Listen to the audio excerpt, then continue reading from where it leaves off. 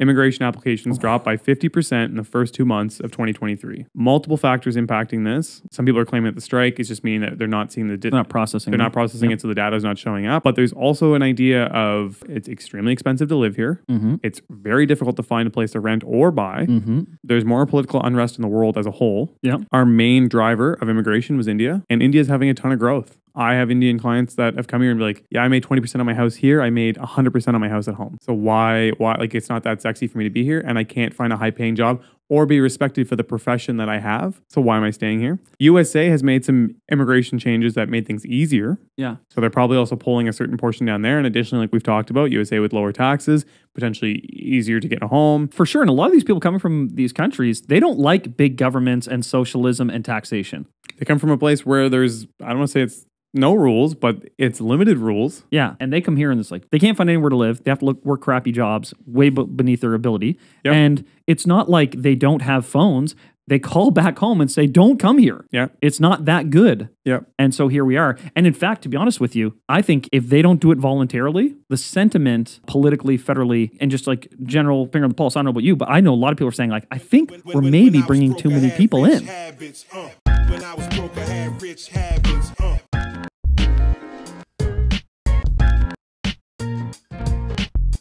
Welcome. Master Keys Podcast, Chandler Haliburton. Neal and Andreino. This is a podcast about real estate investing, life, wealth, all this stuff, everything that matters, everything that's important to you. It's important to us too.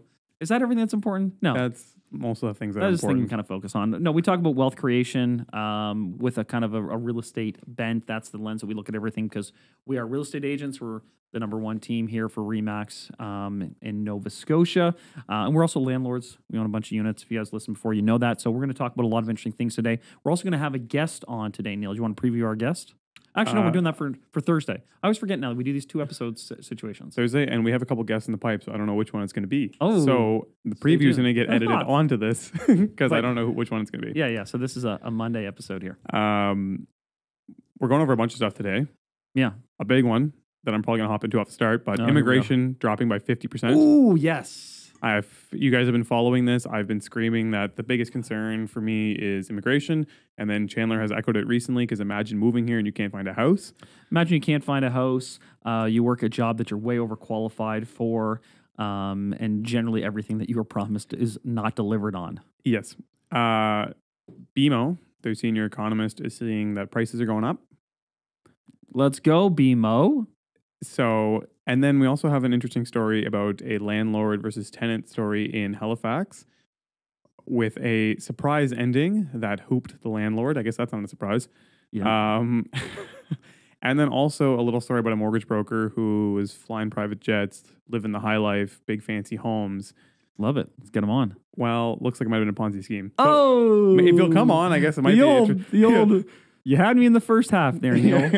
I've also got something that's kind of interesting. Those of you in Toronto will be interested in this. It was something I didn't realize, but there is this program in Toronto whereby if a developer knocks down an apartment building of 6 units or more to build condos, they then have, in recent history since 2007, have had to replace those apartments for those tenants for a period of 10 years. So if I knock down an 8 unit in order to build a condo, I'd have to provide similar rentals for those displaced individuals for similar in size and price for up to 10 years. That's However, insane. That could be changing. And the reason is that there are some changes to this Bill 97, and I want to get the correct title here. Bill 97, which gives the Minister of Municipal Affairs and Housing the power to, quote, fundamentally change the city's current rental replacement practices. So under the current policy introduced in 2007, developers that plan to demolish rental buildings of more than 6 unit must replace the existing apartments for tenants at the same size and provide similar rents for at least 10 years. There's concern now that because the minister is going to have sweeping authority to do away with some of these things, that perhaps they will do away with that or soften it in order to spur on more development. Because I didn't know about this policy. I'm not in Toronto. But you can see how that would be an obstacle to redevelopment. If you had a small-scale rental, and I say small-scale... That's a huge obstacle. It's just another cost. All I can think in my head, I'm like, we did an episode where there's 30% of the costs are like taxes and permitting fees. I'm like, well, this is another major cost that you have to factor in on the next build. Like for 10 years, for a decade. And so yeah. you've got a mid-sized in apartment, like a mid-sized in Toronto might be like a 20-unit building, man. Like that's small. Then you've got 20 tenants that are presumably under market rents that you have to provide an apartment for 10 years. Does that apply to condo construction? Do you know? Well, that's specifically what it's for. Like if you're doing a replacement for condos. Okay, so then so saleable condos, then you have to you pay people's rent in other places, or you end up giving them a condo for the 10 years. Well, I think you'd have to figure it one way or another, but that's the most logical is you're going to have to take a section of that condo development and provide them with units in there. Or, if it's being torn down for condos, that's what have to do. $1,500 a month. And then, like you said, it's a 12 unit or something. It gets pulled down. That's $18,000 a month for 12 months. That's $180. That's $216,000 a year for 10 years. It's $2.16 million on top of purchasing and doing everything else. So it's just another $2 million tax. Well, I mean, you would still be getting cost. the rental revenue, right? Like you'll put them into the space and they'll be paying you the rent. It'll just happen to be the same rent, which is presumably under market for these brand new or condos. you have an alternative property that you own that you can move them into. If it's if it's not like you're covering their rent in the meantime. Yeah. Sorry, you're not covering the rent. Like they're just going to have to be provided units. So you might have a certain number of but units. How do you do that in if you're a condo. condo developer? You just don't sell like those 20 units. You have to keep the people in it's them. tough because a condo in Toronto, it's 500 square feet, is worth $800,000. So there's a good chance. Yeah, so this is but what you're talking about is perhaps one of the reasons that in order to spur more development, they're thinking of relaxing those rules, which could be more. It blows my mind to think that you're tearing down a 10 unit to build 100 units, and they're like, whoa.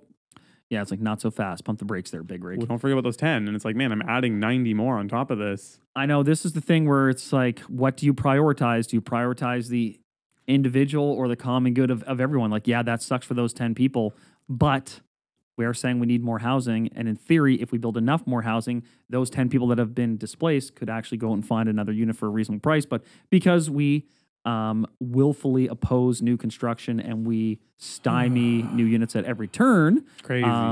That we can't reach that point. I don't know if I've gone on this rant yet, so forgive me. I know I've been going on this rant a lot with a lot of people. Been on a few rants. The fact that we treat housing effectively like smoking, we just tax it so that no one will ever do it. Yes, we have been on this The more rant. I've been thinking about this, You started smoking. I've just been chain smoking, menthols only. It is a situation where the government does make more money in times of housing crisis. Like they just do. Like look at our local market here, man.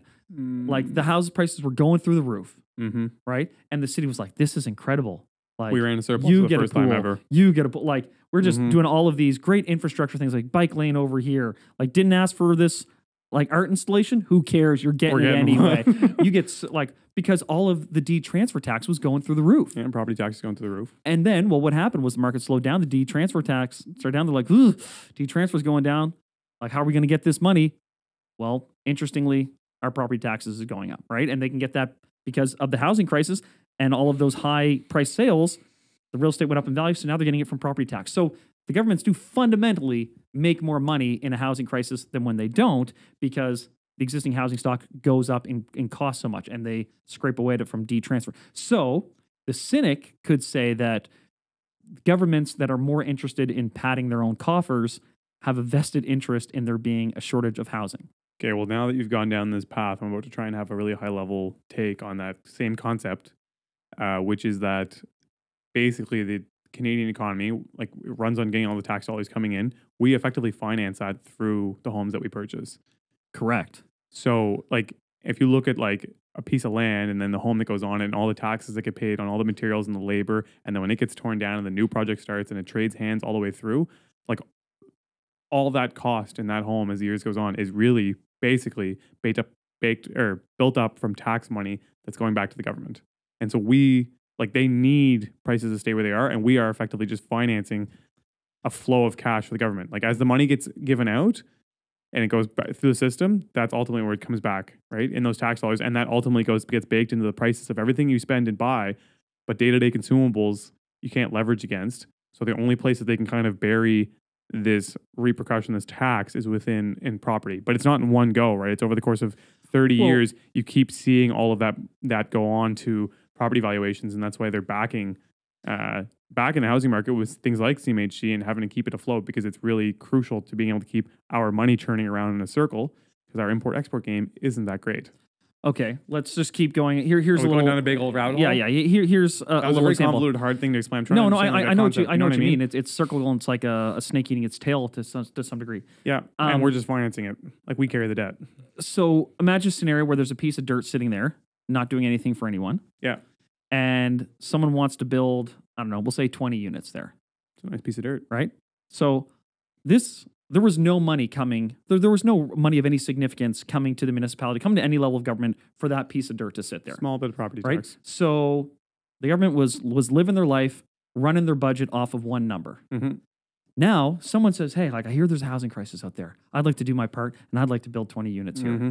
All of a sudden, the government needs more money. Yeah. Somehow. They didn't need it before. Yeah. But now because, oh my gosh, you're building something there, we need more money. In fact, we need 25 to 35% of whatever it costs you to build that. We're gonna need that. Yeah. And their argument is, oh, the infrastructure is like, well, I mean, the lot was already here. There's already a road going by the lot. The infrastructure is here, right? So I don't really understand where the 25 to 35% is going. But for some reason, as soon as someone decides to build it, the government needs that money from it. They didn't need it before, but they need it now. And so you build the unit and they take 25 to 35%. So let's just say 20 unit building, Neal, give me a cost. What's that? Can be $300 a door, $6 million. $6 million. I think that's on the low end probably. But 25 to 35% of that is going to different levels of government. $1.5 million. $1.5. Yeah. Okay. Again, this was $1.5 million. No level of government had before, but now they have it. Somehow now they're going to spend it all. And the person who built it has to pay a mortgage on that. Well, not only mortgage, they're going to now pay property tax in perpetuity that is conservatively 20 times higher than it was before. Property tax. Right? So that 15 or that 25 to 35% that goes to government does not count the ongoing property tax. Neither here nor there. So they've taken that 25 to 35%. What do they do with it? You would think if we were in a housing crisis, the government would do two things. They would say, you know what? We're going to waive the taxes, provided you provide these at a proportionally discounted rate. If we're going to save 25 to 35% on the fees, these need to hit the market at 25 to 35% less than they would have otherwise. And that's what bureaucracy should exist for, is to audit and mandate those sort of things and regulate it. That's option number one. 20 units just hit the market at 25 to 35% lower than they would have otherwise. Option number two, government says, it's okay, guys, we know best. We're going to take this 25 to 35% and we're going to put it to affordable housing on our own. Right? So they've just taken $1.5 million.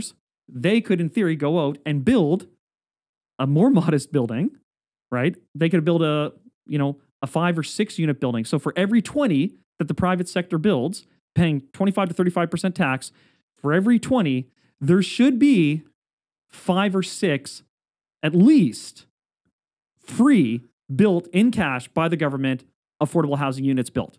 Do you understand? Like, I agree with everything you're saying. Maths, right? You're the math guy. Maths, yeah. Why do we get neither? We get neither. Well, they came up with a better, more clever solution. Oh, good. They keep the tax money to do what they want with it. Yeah. Right? Which, I mean, there are obviously a ton of things that need to be provided. So I'm sure out of that $1.5 million, there's a portion of it that definitely needs to be utilized to service the extra 20 people that are going to live there, the bus routes, the water, all that kind of stuff. There is a portion of it that needs to go towards that.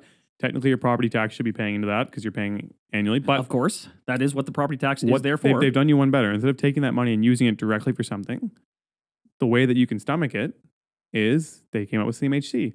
And so they give you a financing program that makes it feasible to actually finance at these insane costs to build. Yeah. They say, well, listen, and so we don't want to take less. We don't want to lose that 25 to 35%. So we're going to charge you an insurance premium. let's put some convoluted, drawn out 50-year amortization insurance policy based financing. So it's feasible for you to build. It's feasible for you to build it. So we're going to build it at an inflated cost.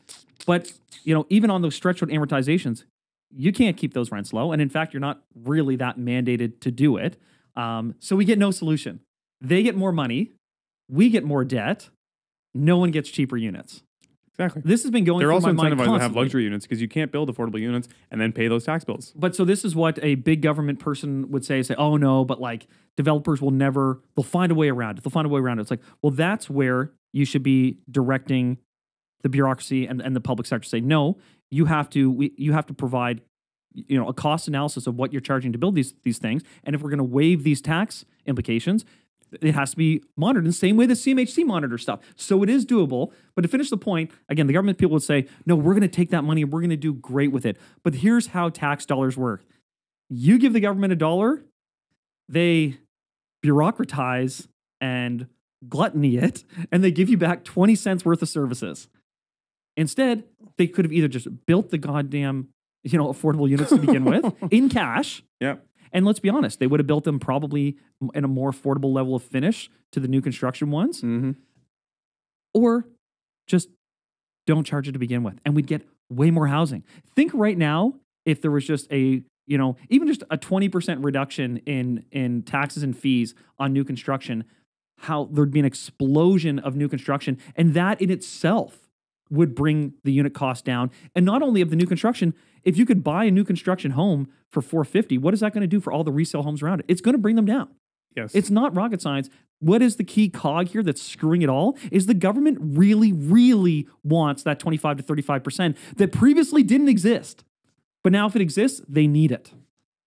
Because it gives them strength as a government. And at the end of the day, the other thing that you need to look at is when you look at places in Europe and places in Asia that have very successful governments and markets, they just continue extending the amortization to allow you to continue to finance this into it.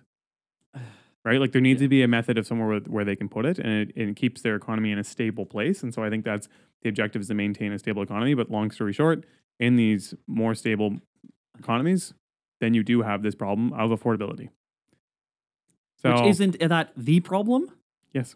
But we're doing all these roundabout things to amortize this stuff till everyone's going to be long dead and gone anyway, just in order to keep effectively paying the government their pound of flesh on each one of these deals.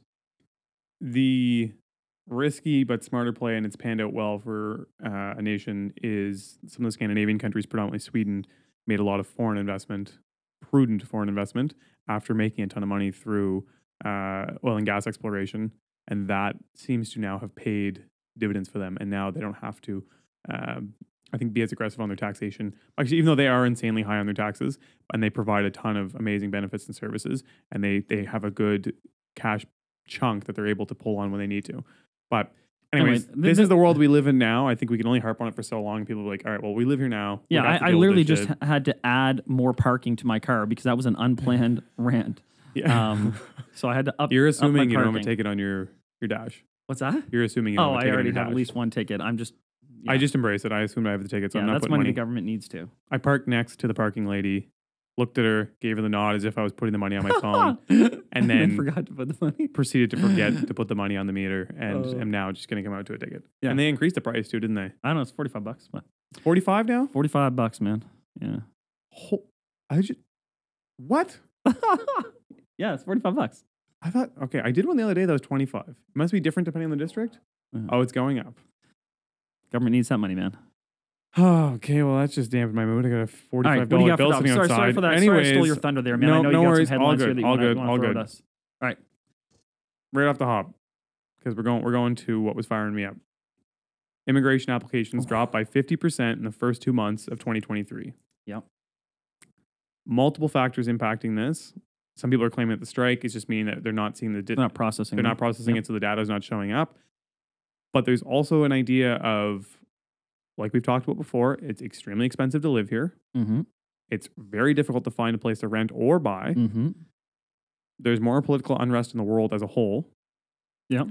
Our main driver of immigration was India, and India is having a ton of growth. I have Indian clients that have come here and be like, yeah, I made 20% on my house here. I made 100% on my house at home. So why, like, it's not that sexy for me to be here, and I can't find a high-paying job or be respected for the profession that I have. So why am I staying here? USA has made some immigration changes that made things easier. Yeah. So they're probably also pulling a certain portion down there. And additionally, like we've talked about, USA with lower taxes, potentially easier to get a home. There's also an idea that, like, well, I can probably make even more money down there. And that's a big part of when you're making the move. For sure. And a lot of these people coming from these countries, they don't like big governments and socialism and taxation. They come from a place where there's, I don't want to say it's no rules, but it's limited rules. Yeah. And they come here and it's like, jeepers, man. So you're telling me I've got to, Like we're in this socialist country, but I also can't find a place to live, right? Like we talked about this. We over promised and under delivered, and we thought that just because we're Canadians and we're nice, these people would come here and be like, "Oh, okay, it's so great here, all these miles of coastline, like all this crap we like to tell people about how great it is here." Like they can't find anywhere to live. They have to work crappy jobs way beneath their ability, and it's not like they don't have phones. They call back home and say, "Don't come here." Yeah. It's not that good. Yeah. And so here we are. And in fact, to be honest with you, I think if they don't do it voluntarily, the sentiment politically, federally, and just like general finger on the pulse, I don't know about you, but I know a lot of people are saying like, I think we're maybe bringing too many people in. Well, we just don't seem to be able to keep up. Like we just talked about with expenses and everything like that. We can't seem to keep up. And so, like you said, sentiment here is also not great. This is a Better Dwelling article that we got a lot of this information from. And they also mentioned that there was a survey conducted by StatsCan saying that 1 in 5 regret moving to Canada. Now, this was a few years ago that it was done, and I'd be willing to bet it's gotten worse. It's definitely worse than then. And this was done a few years ago. 2 out of 5 were unhappy with finding shelter. It's probably 4 out of 5 now that are unhappy with finding shelter. Again, this is something to me that's been near and dear because I'm like, what's driving a real estate market more than anything else? You can have low rates, but if there's no people here, it doesn't really matter. Yeah. It's that we've had this demand because there's so many people and all the people are immigrants. We are not reproducing at a pace that's causing this in Canada. So to me, this is something that's super scary. On the flip side, the expectation is it takes a couple of years to feel this. So it's not like overnight now we're going to have this huge drop off. These applications are for people down the road. So we still have a ton planned for this year. This year is supposed to beat expectations again. But I think this is something that people should start having in their head. And I've been talking about it a lot. I talk about it with my clients is that like there's rent levels that we're hitting and there's not necessarily just gonna be like infinite growth for those because nobody else can go anywhere. Like there's nowhere else to go. Sorry. It's going to hit a point where we're going to start being like, oh, you know what? There's not that many applicants. And on top of people not being able to afford this, there's just not 100 people that are looking for it anymore. We also like are not providing the sort of housing stock that they want or need. One, we recruit them over as families. Like we talked about on here. Studio apartments. We have a bunch of studio apartments. Yeah, and they want to come over here as siblings or small families or 2 sets of couples. We don't build that. We don't build anything, but we definitely don't build that.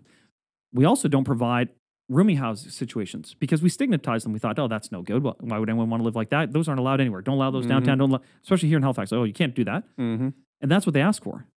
Like, hey, why can't we just all rent a room in this building and share a common area? We're comfortable with that. We've done that. Yeah. We treat it with respect. Yeah. And like, so, it's so weird how we just can't see all the dumb things that we're doing. And we just keep leaning into it and just keep doing it more and expecting a different result. And I don't know what the solution is going to be. Like, those are also the same things in some respects that we need for Canadians who have been here for a while. Like, young families are the most at risk in big urban centers because there's nowhere for them to live. And as a result, they don't have kids, which is why we need to bring people in because people aren't having any kids. So there's some cruel irony in that. And also, young people would probably really love a model that was effectively a rooming house situation. Not love, sorry. Would effectively need right now for affordability.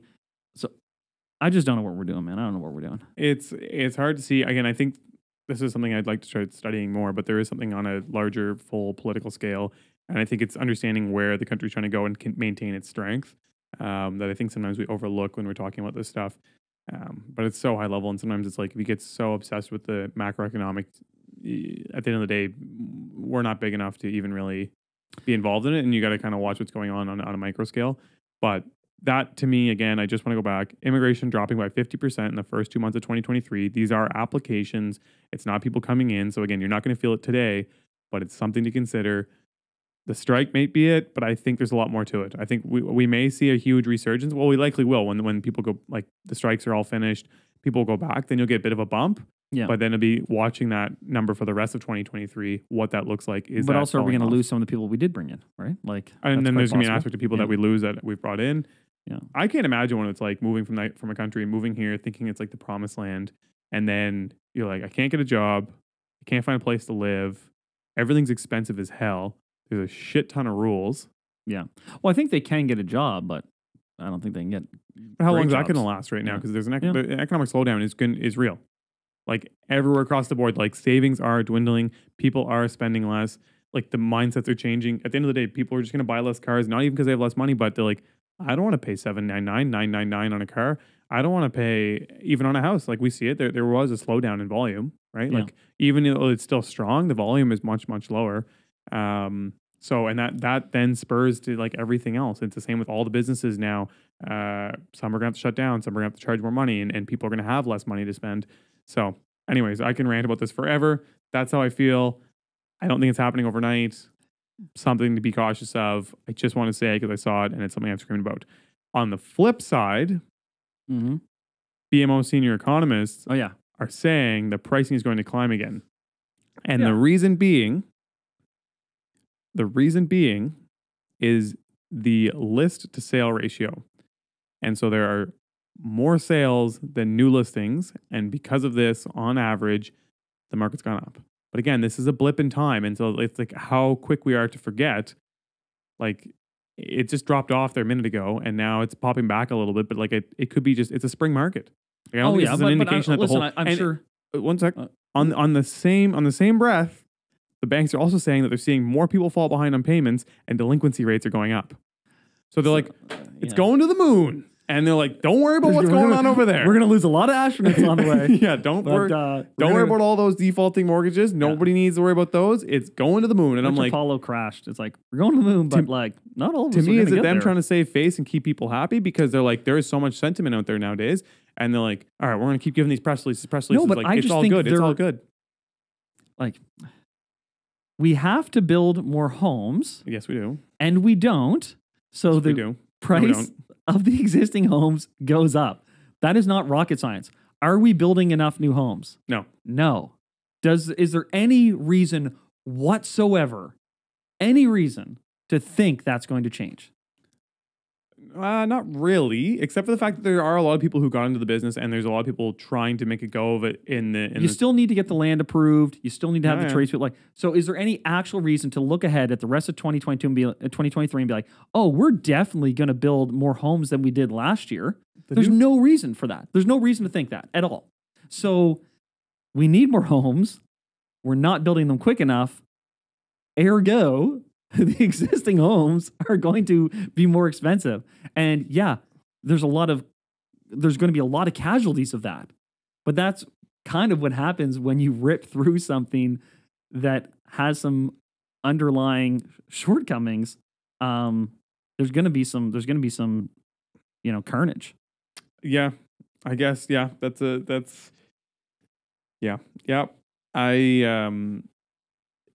so I guess maybe home prices will maintain level and stable, but as a whole, I think volume will drop off a cliff and the overall economy is going to slow down. Anyways, I want to change into something, it's not necessarily funny, but it's an interesting story. It took place here in Halifax, and I'm just going to read the headline. Court awards tenant $15,000 of landlord damaged toy car collection. Whoa. Say again? Yeah, so CBC News article. Court awards a tenant $15,000 after landlord damaged toy car collection. The landlord had appealed a smaller amount, ordered after a previous hearing, and then the final result was this. So, at a high level... Because of the dinkies. Yeah. So, a Nova Scotia tenant had been awarded... This is Nova Scotia? Yep. And the names are all on here. But the Nova Scotia tenant was awarded $1,371.15 for his security deposit, moving expenses, furniture damage, and loss because he was evicted unrightfully or unlawfully. The landlord had not followed the rules. The landlord then appealed that decision, went back to court. And he brought in an appraisal for his toy car collection to that new hearing. And it was treated as a brand new hearing. So he was able to bring up new damages that were found in the interim. And those damages were valued at $16,217. And so he was awarded $15,000. So the landlord could have got off with $1,500. Yeah, $1,400. And instead now he's cutting a check for $15K. What were the vehicles? What were the cars? And what was the damage caused to them? So there's a picture here. They're all individually bundled. And so he then... Those are dinkies. Right? Those are, they're Hot Wheels cars. Hot Wheels, yeah. Hot Wheels cars. You called them dinkies. Is that a Nova Scotia thing? Yeah. I think it actually is because I remember when I moved here and people called them dinkies.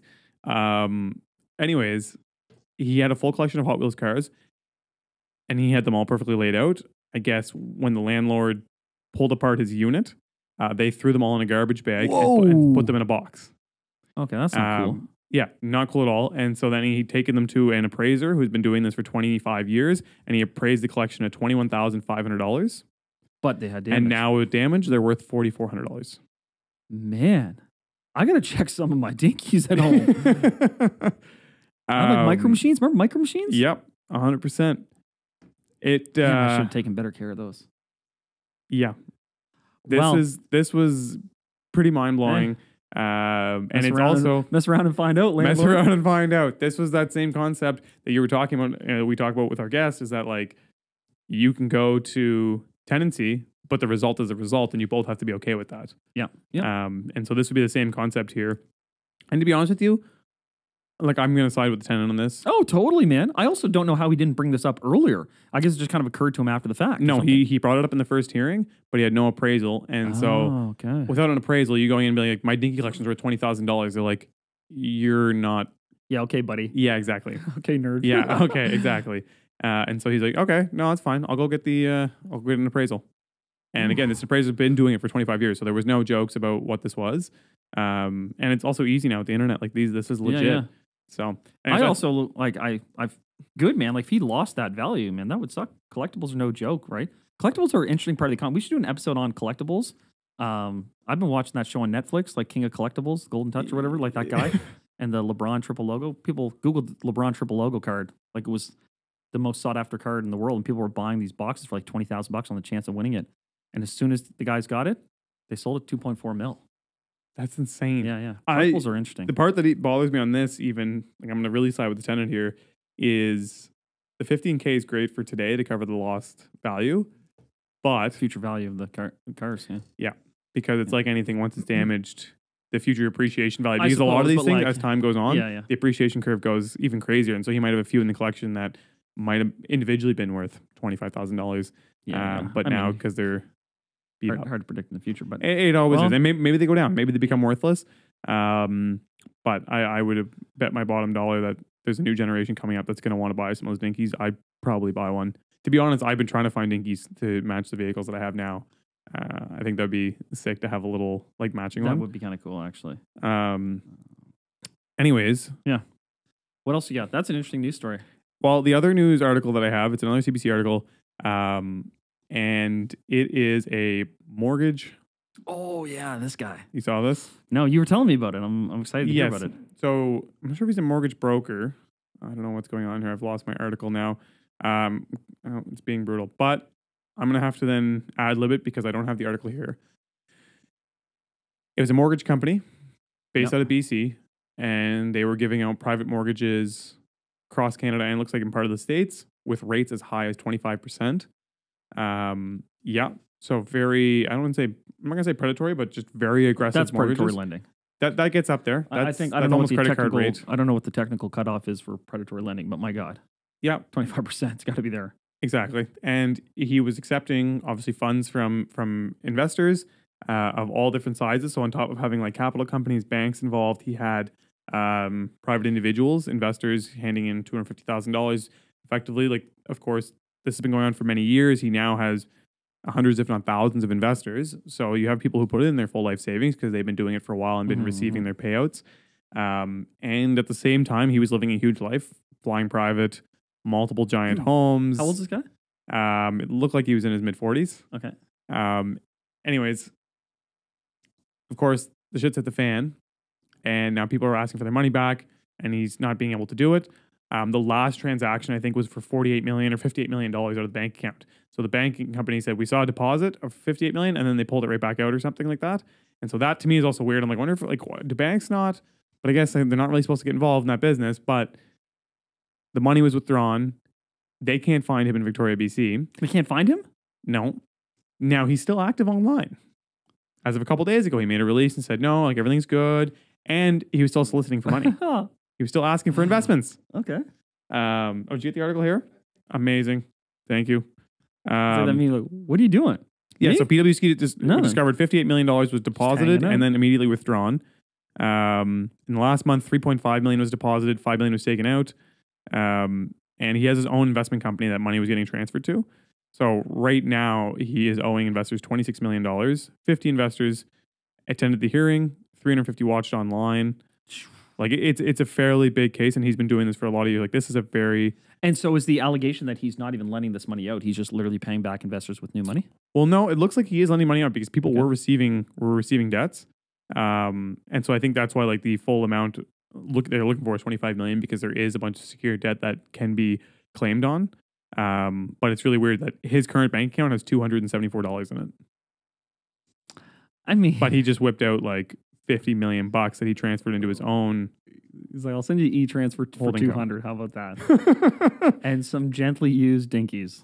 Oh no! There you go. But my bigger thing, and the reason I wanted to bring this up, thank you, is like you're going to see, I think, more of this during this time. We saw a couple other banks that have collapsed in the States and a lot that are faltering. It's just to be cautious in what you do. I think a lot of people are really keen and interested in getting involved in the market or having their money out there. And it's like, try and do your due diligence. And just because something's big or because someone lives a flashy life does not make it true and correct. Mm-hmm. And so you should have the ability to ask for financials or where your security is. And if you're lending a big chunk of money, potentially a personal guarantee, things like that. And realistically, at the end of the day, a personal guarantee is not going to do anything if he flees the country. But just knowing what that willingness is important. And so I saw that. It kind of riled my cage. And it doesn't surprise me at all, though. And I think there's a lot of banks that honestly be in similar boats. And I think a lot of these people start out in a position of wanting to do the right thing, and they genuinely had a business model there. Yeah. And then when things start to hit the fan, then to try and keep it all afloat, to maintain not only I don't even think it's a lifestyle. I think a lot of people like to be like, oh, he just wanted to keep his fancy house and car.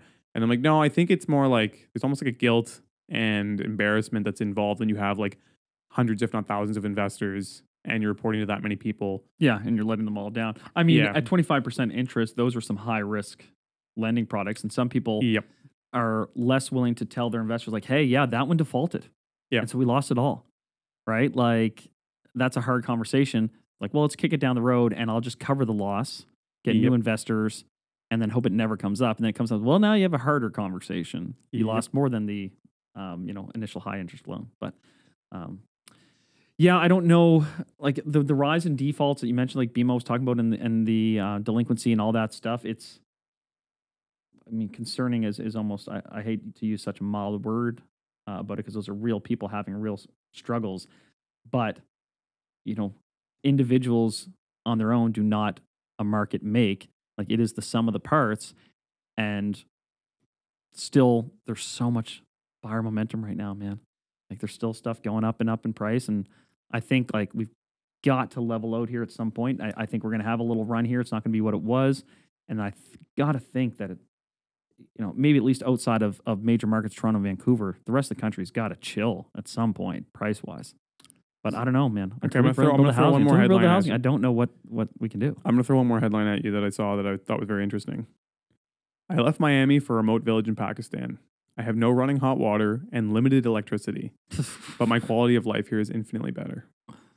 Oh my God, that's some hipster bullshit if ever there was. Let me show you the picture of the lady. Oh my God. You wear one of those big dumb hats, man. I'm not listening to a word you say. I do have one of those big dumb hats. Oh my God, Neal! If you wear it, I'm just now that you've said it, it's good to be coming out. Listen, if you can pull the hat off, credit to you. She goes, I could definitely pull the hat off. She goes, I don't lock up my bike, my front door.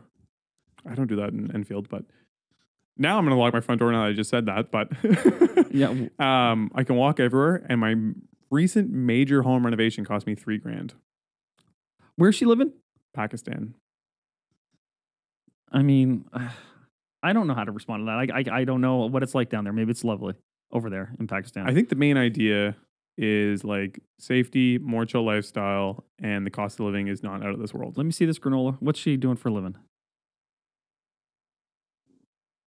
I'm trying to see if she. Well, does she even have to work anymore?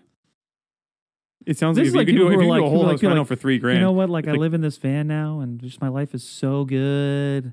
I can't shower, outside of a public space. Maybe honestly, maybe there is some merit to it though, because I feel like a lot of us are in this relentless grind.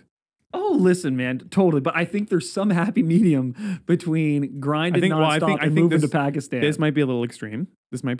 Yeah. And that's why I said it. She must be the worst person to talk to at parties. It's like, what's really great? Like Pakistan. It's so chill now.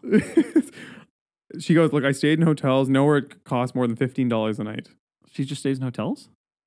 I think she's sleeping in her car. No, she has a house. Remember, she did a giant reno for $3,000. Giant reno. I'd like to see that reno. Hey, listen, I think we all need to find some balance and remember what we're doing it for. And, our time on this. Dude, they did renovated 2 rooms, added a bathroom with running water, and a Western toilet. And that was $3,000. Cool. You're not sold. Weird flex. A meal at a restaurant is usually $2. $7 for Western food. Yeah. Listen, unlimited data, $8. I think who knows we could have this crazy reverse migration that starts happening around the world where people get out of, Western capitalist, race and go elsewhere, slower pace of life. And I don't know what that would look like. But have at her. I'm not going there. You're not going. I'm not going, but appreciate the thought. All right. Well, that's what I had for today. Yeah. It was a bit of a lighthearted one, bit of a rambly-dambly. Yeah, so let's transition now, preview our next episode. We're super excited. We've got some interesting stuff. So, on Thursday, tune in for that episode. We're going to be talking with Dennis Wilson. He's a top producing realtor in New Brunswick. A lot of you guys have reached out and asked us about New Brunswick, what's going on there, the pros and cons of the market. So we're going to do regular check-ins with a few different areas of the country, and we're going to start with Dennis in New Brunswick, the Moncton area. So check out for that on Thursday. Thanks so much for watching the episode. I hope you enjoyed it. If you did, press like. Don't forget to subscribe. But also check us out on Instagram and TikTok. You can find all the links below. Thanks again for checking us out. Broke, I had rich habits. When I was broke, I had rich habits.